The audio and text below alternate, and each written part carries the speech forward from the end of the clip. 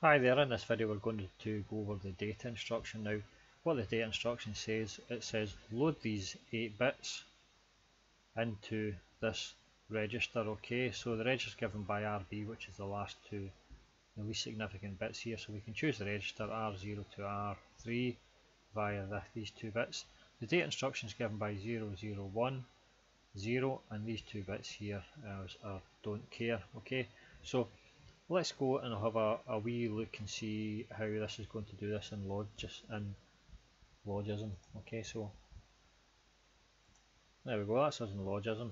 Now if I reset the simulation, you see that I've nobbled this so that we're forcing in the instruction. So the instruction is 001, okay, and I'm going to load the value into reg b. Okay, so there's reg b. Okay, now the value I'm going to load in, again I've nobbled this here so that I'm forcing a value into the RAM, and then we'll take that value back out and place it in here. Okay, so let's have a look inside the control section, see what's happening. Now what we're doing here is, if I make that a wee bit smaller to get the bit at the bottom, what we're doing here is we're slowly working down this 3x8 decoder, and we're using each of the outputs for new instructions. So we're down at the third one here, and that's 001 on the decoder, and that's giving us the third instruction down. Okay, third AND gate down. So we've got these three lines here are going to be followed through 4, 5 and 6. So let's have a look and see what 4, 5 and 6 are doing. Now you know the first thing to notice when we get to 4, okay, this is high, so this AND gate goes high. So we've got these sets, this set here. Okay, so now the first thing to notice is we're enabling another one onto the bus. Okay, now the reason for doing that is that the way the instruction works is it loads the value that's in the next address into the register RB. Okay, so you know that whenever you have a data instruction, you know that the next byte in the memory is actually data and it's not an instruction. So the data will then get loaded in.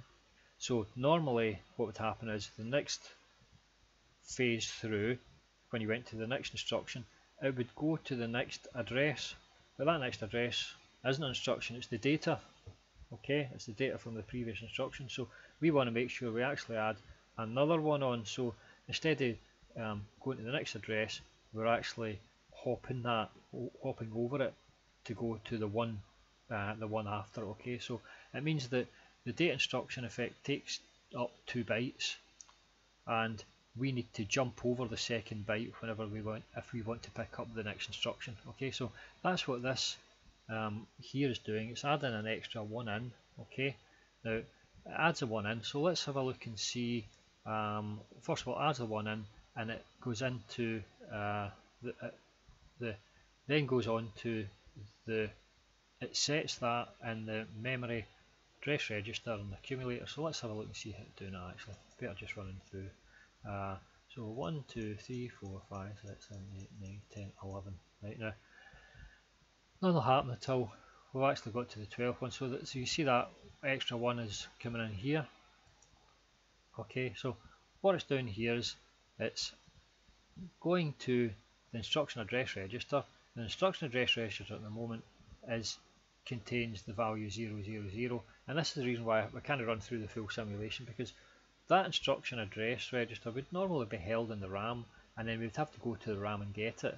Okay, but we're not going through that process. Okay, so that process was built up in a previous circuit, but we've left that out because we're just doing one at a time and then putting them all together at the end. So it means that it's not really possible to show that. Also, the addition of the 1, you won't actually see that happening either, because we would need to have the fetch cycle added in as well, because that's initially where the first value of 1 gets added onto the instruction address register, and then of course we're adding another value on and we'll be saving it in it. So we can't really see the whole functions happening, right? Okay, so what we'll do is we'll just go through part of the function, and you'll be able to see it whenever we finish up with the final control section that we'll go through an example. You can see the whole thing happening with the final control section. Okay, so let's have a wee look at this here and see where we are. So that's enabled. Okay, right, so instruction address register is enabled onto the bus, so we'll put 0 onto the bus, right, and we're going to set that 0 in the memory address register and accumulator. Okay, CPU, so we go in and that's the set, so we've set that 0 in here. Okay, now I've already actually loaded this one in here via that set as well, so that value there again is nobbled. I've just stuck it in. Okay, so it's sitting in that first memory location, so we can then drag it out, and when we drag it out we'll be placing it in this register here. Okay, so let's have a look at the next part of the cycle. Okay, so there's nothing there.